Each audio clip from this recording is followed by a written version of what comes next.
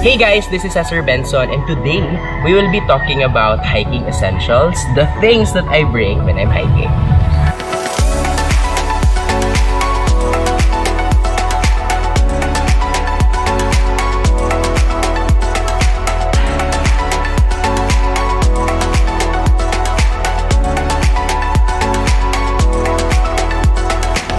Alright, so let's begin. So, these are the essential things that I bring when I'm hiking. But before we start, kung may mga maririnig kayo, other noises of the dogs, barking, just don't mind it.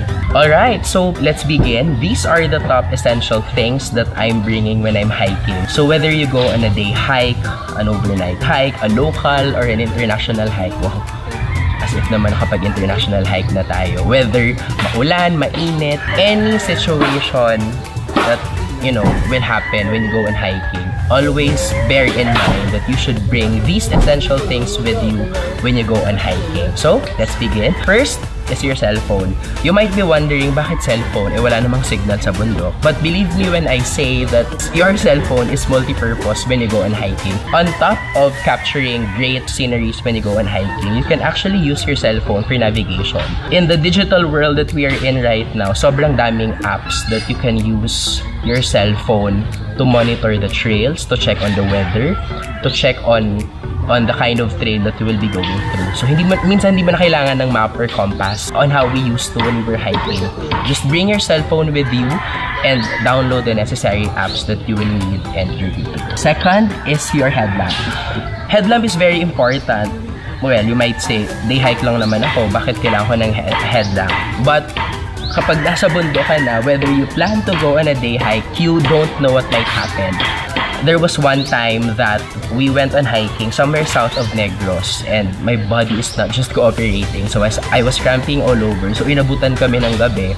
Good thing that I have a headlamp with me. Sobrang dilim ng trails, but we were able to go down smoothly because I have a very good headlamp with me. One quick tip, when you use your headlamp, if it's battery operated, i-switch mo yung battery sa other side para hindi mag-automatic on yung headlamp mo and you can definitely save the battery.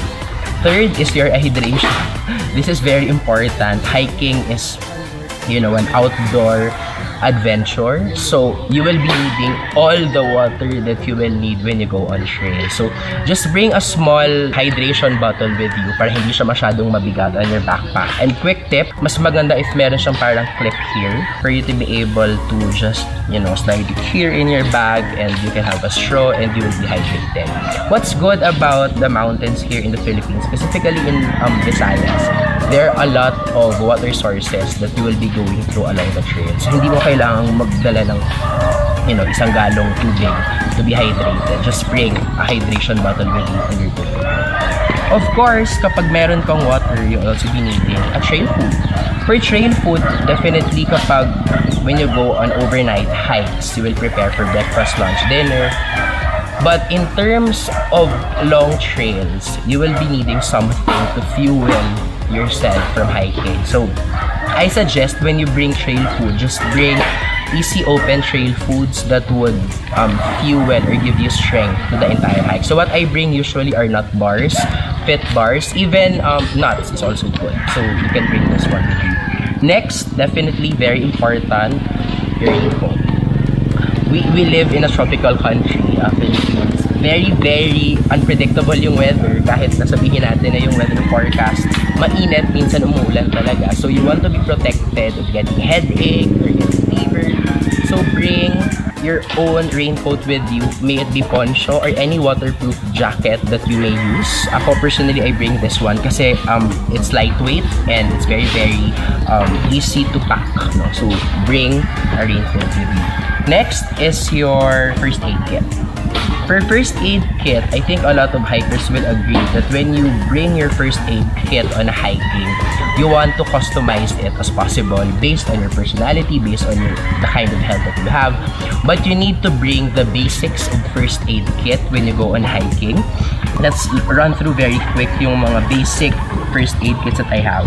First is your wound spray, definitely. Sa trail, sobrang daming mga nangyayari na hindi mo alam na nasugatan ka na pala. So you need a wound spray to, you know, protect yourself.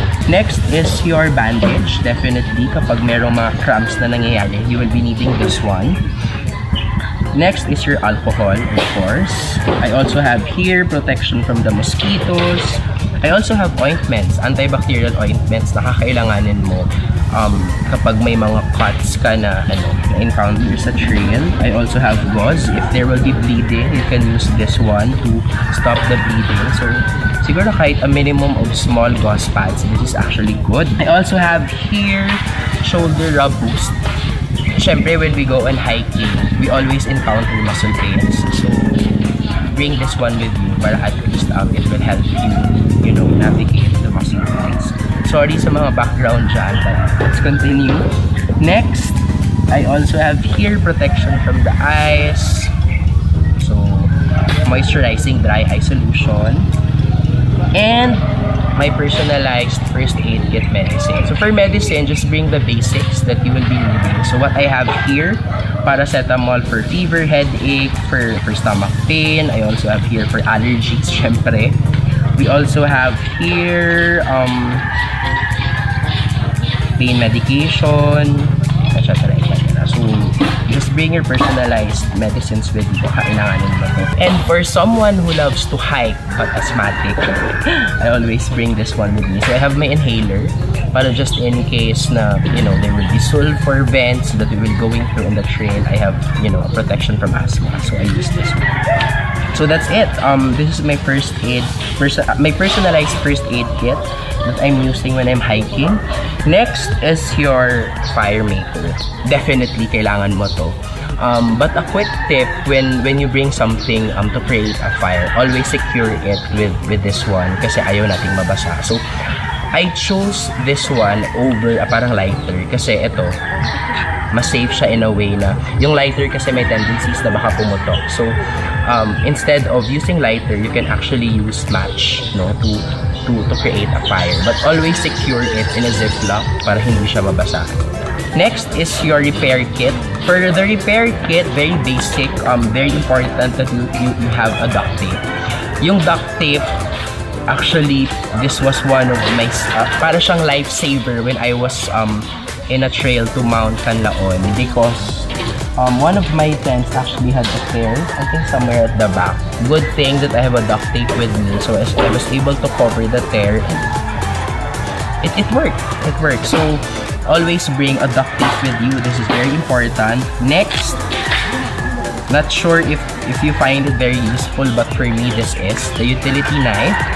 So you can actually use this para magbungkal ng lupa. You can use this for your food, for your protection as well. But just always remember that when you bring your utility knife, you want to be safe first. So bring a utility knife na pwede mo siyang matalo, so that it's safer, and secure it in a place na it won't harm you in your backpack. Next, definitely skincare is life. Is my sun protection. For my sun protection, I actually have 3 layers of sun protection for myself. Number 1 is the sunscreen. Definitely, may mga hikes talaga na sobrang init. So, you need your protection from the UV rays of the sun. Personally, hindi ako mapahid na person when it comes to my face. So, I just use a sunscreen spray. Or at least automatic na siya. So, this is the sunscreen spray. Next is your hat. Hindi kasi ako may usual hat na tao. So, what I bring is this one. You know, just to protect myself from the heat of the sun. And you also want to pair it with the sunglasses. You're good. So this is your very basic sun protection when you go on hiking.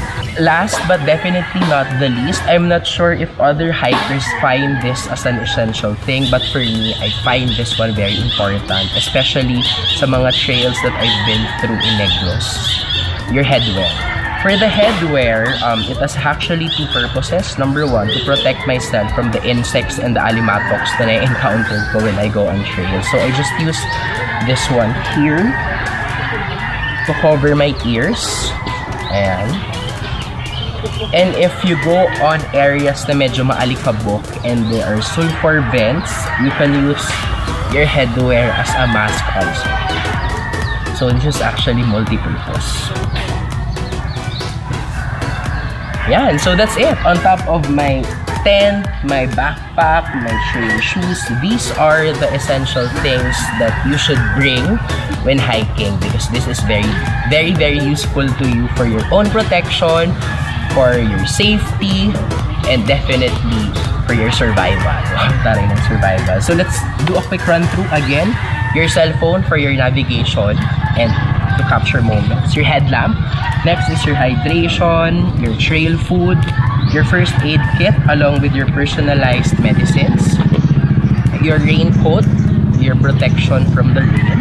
You also have your utility kits, sun protection, and your headwear. So I think we're good. Pwede ka nang umakyat. So these are the essential things. If there are other essential things that you think is very, very useful, just comment below. I am very, very excited to hear from you. Baka pwede ko siyang copy with pride. These are the top essential things that you bring when hiking. Before anything else, I would like to say thank you to Campos. Campos is actually the place where we shot our, hiking essentials vlog. This place is actually very good for friends who loves to, just do a camping, get together. They have an Instagram account. Just search for Campos, or they also have a Facebook account. The entire area is still not operating because they are still on renovation, but they will be open for public very, very soon. Just search Campos in their Instagram page or Facebook page if you want to do an advanced inquiry. They have a very, very nice place. Sobrang daming puno. You can actually use this one to camp, go with your family. This is a private place that you can actually enjoy. So again, these are the top essential things that you should bring with hiking. Bring this with you. Kung wala kang ganito, huwag ka nang mag-hike. But kidding aside, this is for your own protection and for your own safety. You are very much akyat ready, so schedule that hiking adventure. Once again, this is Ceasar Benson, kung saan may akyat. Dun tayo, tara!